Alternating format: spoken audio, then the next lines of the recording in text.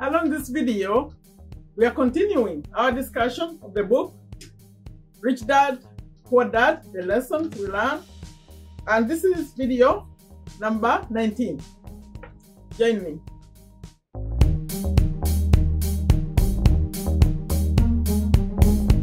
Hello, welcome to Take a Step to a Better You. Today we are continuing our discussion of the book, Rich Dad, Poor Dad. And this is video number 19. But if you are new here, my name is Sherifa Nakalema. I'm a business owner here in Virginia, USA. And on this channel, I share business tips, YouTube tips, earning money online tips. I record motivational ones. And then I added books recently, good books. So please, if you are new here, consider subscribing and sharing the message. And for those of you who've been here already, who are supporting every day, I see you, I appreciate you, and I respond to your comments. So please, when you come here, always please leave a comment. That's how I know that you are supporting the message. That's the only way I would know. Otherwise, if that's how you put your name on this message. And I'm assuming you already subscribed and clicked on that bell so that you get notified when I have new videos. I have new videos daily, but I'm going to share my schedule at the end of this lesson because there are people here who came just because of the lesson. But if you don't know my schedule, I'm going to share at the beginning, at the end of this video, and also I'm going to show you how to share how you get this book to listen for free, Audible, for 1 month. Or if you also want to buy a copy, a physical copy, I'll talk about that at the end. But what I need to mention now, that if you are new, this is video number 19. I started discussing this book, starting with the background, and we'll be going. But I have a pinned comment. Like when you go to the comment section, up the top comment is mine, and it has a link that takes you to all the ones we've done. From number 1 to number 18, all you have to do is click and they start playing. And also the same link is in the description below in the box, and also at the end of this video, in the end box, you'll see end screen. You'll see that there is a connection to that list. It's a list, I call it Lessons from Robert Kiyosaki. That's the one that has all of them. Now, I have to say today, because this is we started lesson number 2, but today I felt like, oh, we have recorded so many messages. I mean, we have watched so many videos. Even you who have been following me and listening to these and watching all of them, I was told today I need to review the lessons again. Because Rich Dad says there are 6 lessons in this book. And I mentioned them at the beginning, but I felt like I need to mention them again. There are 6. And lesson number 1 is, the rich don't work for money. We finished that in chapter 1. You know, the book has 6 chapters and 6 lessons. So now we're on chapter 2, which the lesson is why financial literacy. But before I continue, I want to go through all of them so we are all on the same page about the 6 lessons that we're going to cover by the end of the book. Hoping we'll finish it, right? Number 3 is mind your own business. Number 4 is the history of taxes and the power of corporations. Number 5, the rich invent money. Number 6, work to learn, don't work for money. So those are the 6 lessons we'll cover before we finish this book. But we're still on lesson number 2. I started lesson number 2 in video number 18. This is video number 19. We are continuing. But you know, always before I continue, I would like to review to who Rich Dad is. Who Robert Kiyosaki is. Robert Kiyosaki is a self-made millionaire. And by the way, he appears on my channel, on the ads. Do you see him? He sometimes starts my videos. He comes on. That's Robert Kiyosaki. He decided to put his ads on my videos. I don't know why. So he's a self-made millionaire, entrepreneur, educator, and inventor. And he has a big mission of he wants to elevate the financial well-being of humanity, starting with one life and one person at a time. And I mentioned in my previous videos that you could be that person. And you could be also helping with his message, which I think is a good message, a good mission. Because the points he says here, because I remember when I first heard of when things he was saying, like savers are losers, brokers are broke, people were saying this man is rude. But actually he was saying things, they are true. They are true. So let's follow this book and see where it ends us. And please, I suggested recently that please get a notebook and note these things, because we tend to hear something and it makes sense, but then we forget. But take a note and see what you can apply in your own life. The book is called Rich Dad, Poor Dad. He named it like that because of the two dads he has.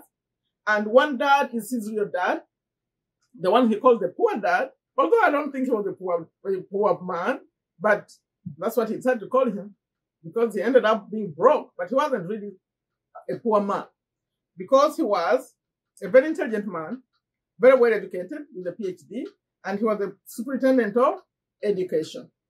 And then the rich dad is a dad to his friend Mike, and this one left school at the age 13, 8th grade, and he ended up becoming one of the wealthiest men in Hawaii. He learned his lessons from the rich dad, the ones we are focused on learning. Because what happened, at some point he had to decide. He was watching both men and he decided which one to follow as far as the lessons that were better. So I'm continuing today, but I have to still remind you where we ended with lesson 2 in the previous video, and which was number 18. We ended it. Robert, when you see me reading, I already gotten a note from the book, and then at some point I'll go to the book, but very shortly today.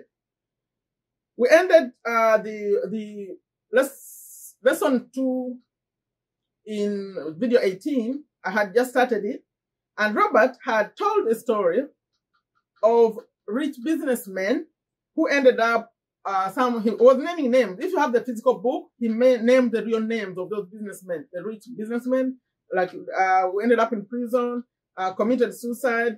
There's one that went insane. So I'm just like speaking out just the point that these were rich men, but see how their lives ended. And he said that the lesson from that is that money without financial intelligence is money soon gone. Remember, we are on lesson 2, and this lesson 2 is that why financial literacy. That's the lesson we are on. Financial education is so important. So it's not, and he said it in the previous video, it's not how much money you make, it's how much money you keep. So continuing now on what we are doing in lesson 19 today, in video 19. He starts off telling a story of, it's the continuation from where we ended in the previous video. He tells a story of a young basketball player who had millions. He had millions and lost the money, claiming, and this is, according to him, it was in the news when this happened. Maybe when I finish this, you recognize the story if you're a baseball fan, that he lost the money, the millions, and he claimed that his friends, his attorney, his accountants took his money. He ended up working at a car wash, but he was fired at that car wash from that car wash job because he refused to take off his championship ring. As he was wiping off like the cars, he was cleaning the cars. They told him to remove the ring. He said no.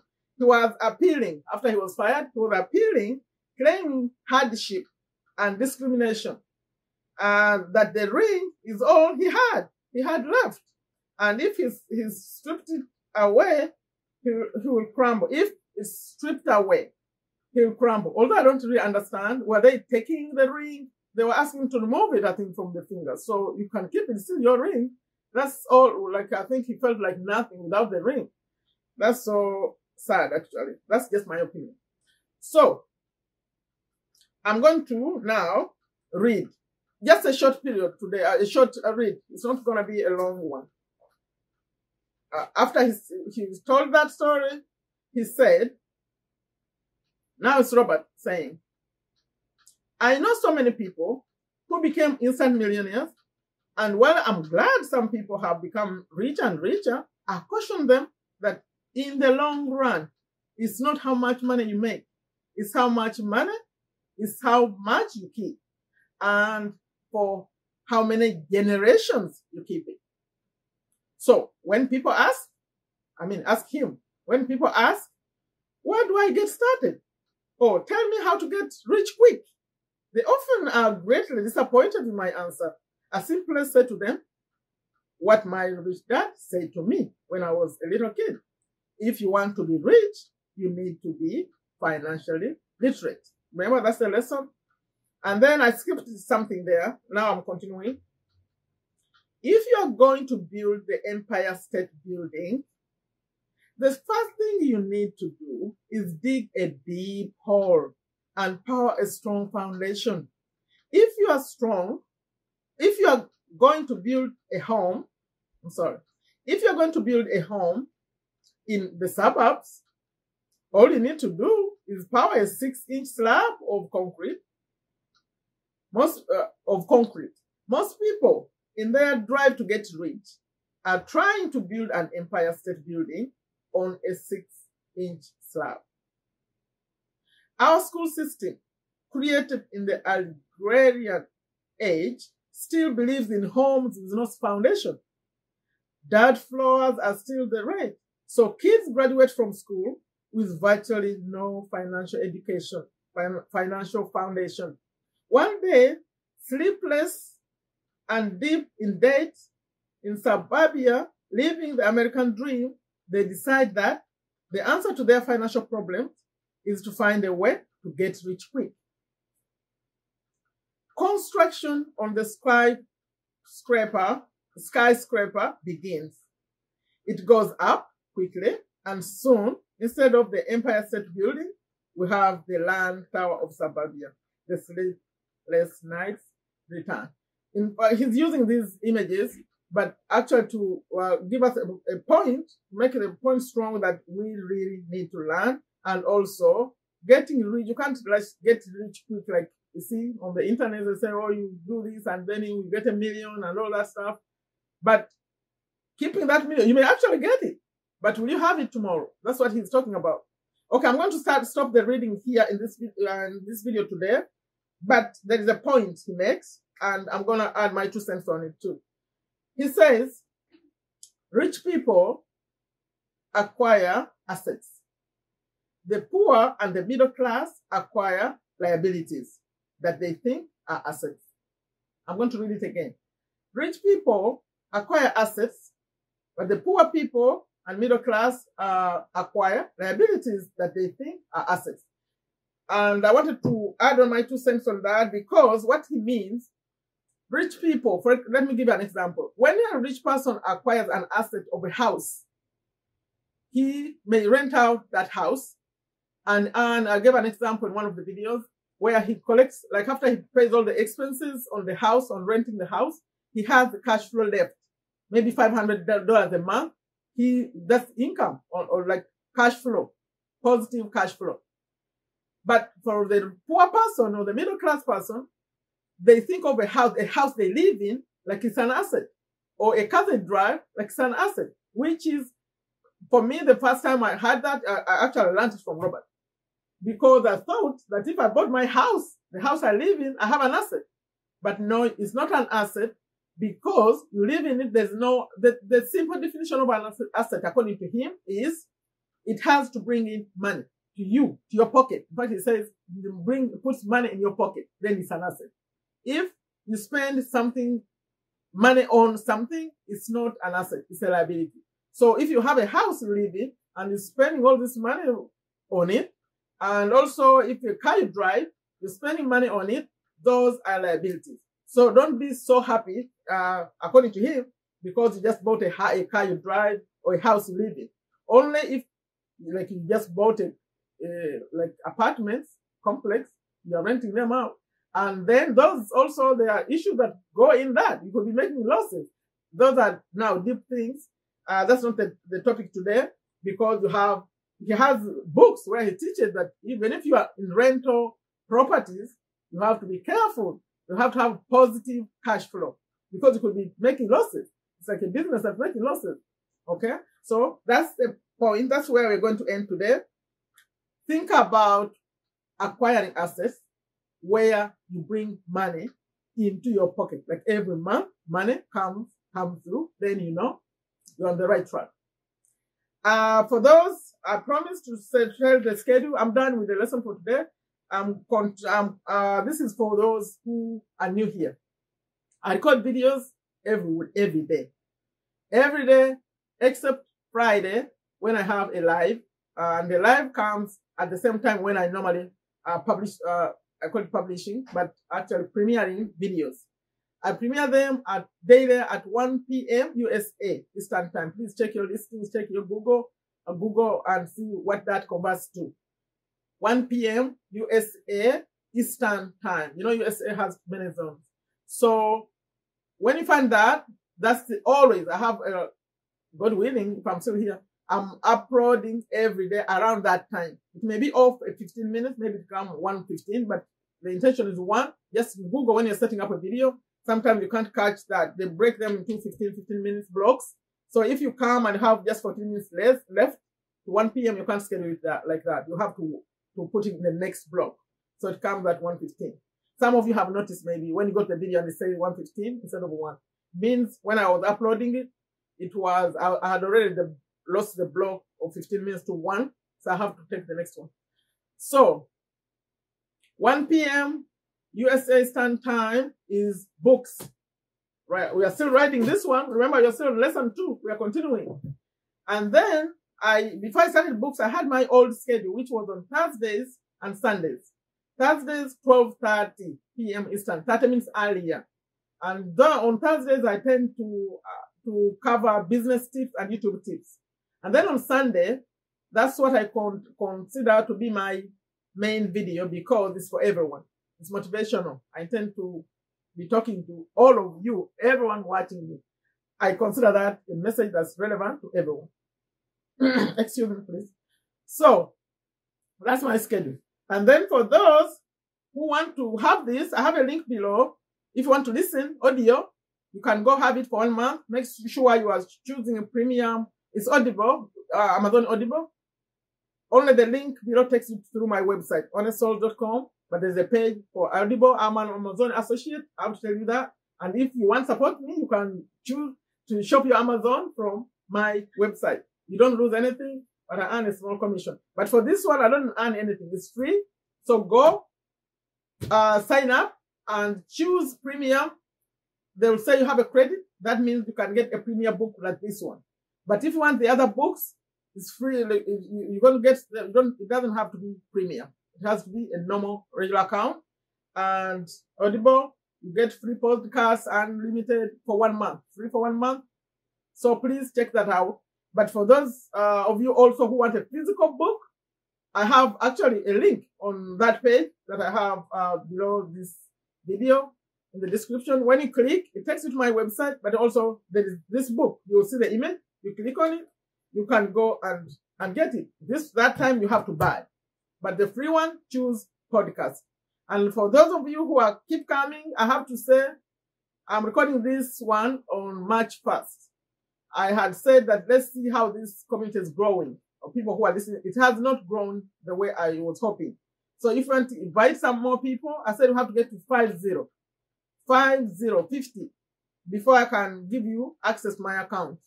But seeing the same people, which is great, but we need newer people to come and join us. So make a new community. Maybe I can create maybe a group for you and then give you access to my account so you can listen to all the books you want, and podcasts. But I'm still not there yet. Please invite more people. That's my video today. Please leave a comment. Always leave a comment. What do you think? What do you get from this lesson? And yeah, do you want us to continue with this style, the way I'm doing it, or you want to put some input, or could go faster? I could read and just get out points. I wouldn't go like slowly the way I'm going, because now it's like you are reading the book. I'm covering most of the stuff. Okay, please leave a comment and like before you leave a comment. See what's not happening. I see the comments are more than the likes. Please do both. Like the video, or like the video while you're still watching me, so you don't forget. And share with others, invite them to come, join this community. I intend to do big things in this community, invite more people. Like I always end them, take very good care of yourself, take very good care of your families, take very good care of your health, take a step to a better you. Bye-bye.